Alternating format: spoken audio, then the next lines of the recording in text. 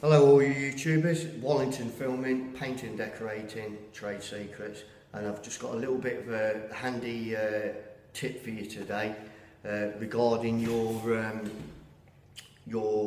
glossing rollers, etc., and how to store them. Okay, so first of all,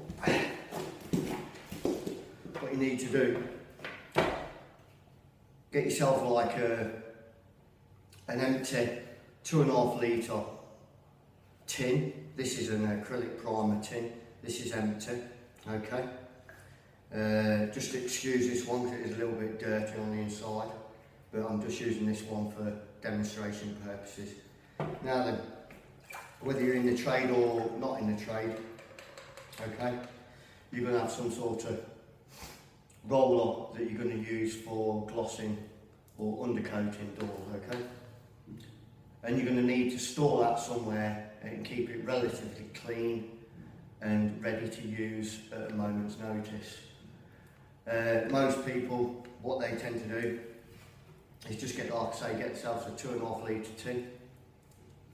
Okay, it's a plastic acrylic tin.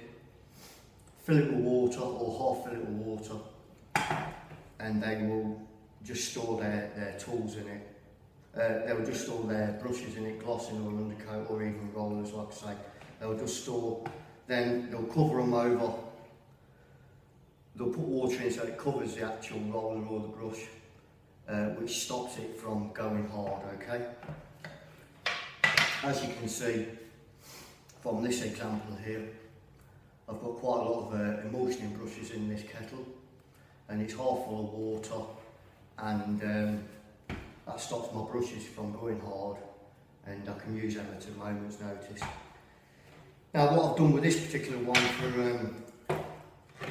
for rollers is I've took the lid, okay, from the 2.5 litre acrylic tin, took the lid, and I've just drilled them holes, as you can see.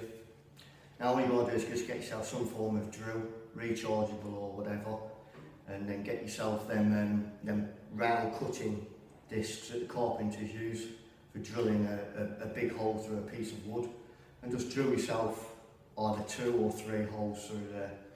Okay. Then, as you know, the roller's got its arm.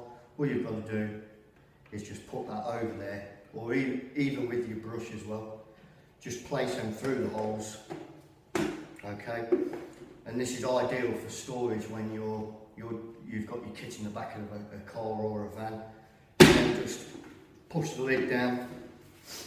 Because you've only got 2 or 3 holes in there holding 2 or 3 brushes or rollers, you've got water in there, so if you're driving around over bumps, etc., the water's not going to find it that easy to splash all over your car. Okay.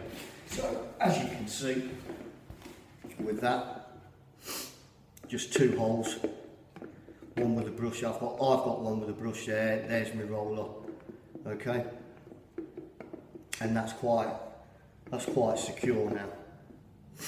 So I can put that in the back of my car or my van, and even if I go over some speed bumps, etc., the water's hardly going to come out of there. So that's a good idea. 2.5 litre acrylic tin plastic. Take the same lid, drill 2 circular holes through there, and that'll hold your couple of rollers and a brush or whatever. And then all you've got to do when you come to reuse it is get yourself some form of screwdriver or whatever, just unclip it, and away you go, as you can see. Fantastic idea. And you'll find that quite helpful, and that'll keep your roller or your brush from going hard because you've got the water inside. Similar sort of thing with that. A lot of other painters, they do tend to keep their undercoat and gloss brushes piled up like that, but you know, you've got to be a bit careful because you don't want them getting the skin all over the bristles and that. Okay, so that's all you've got to do really. 2 holes in there, plastic container, or even a glossing tin or whatever. Not that much difference really. So anyway, Wallingtonfilming, paint and decorating, trade secrets, hint and tip how to store your glossing and undercoat rollers in a 2.5 litre tin. Thanks to my subscribers. Don't forget to subscribe yourself, leave us a comment, thumbs up, etc. Always got new videos coming out. So until next time, catch you later.